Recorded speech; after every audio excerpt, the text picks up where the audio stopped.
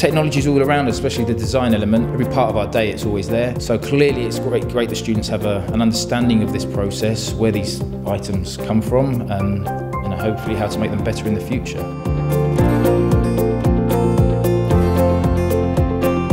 I think it's important to do design projects that actual designers do in real life. It's often not about this new specific software, it's how to problem solve that software. It is a lot about learning how to navigate technology.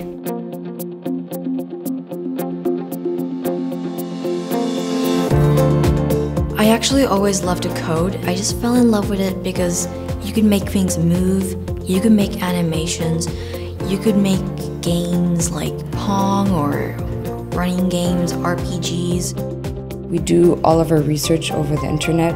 At the moment I'm working at revising a presentation for science. We've been working on health, and my presentation is about the T-cell therapy against cancer. Girls are underrepresented in the tech industry, and it's something that isn't taught in many schools. It's our future.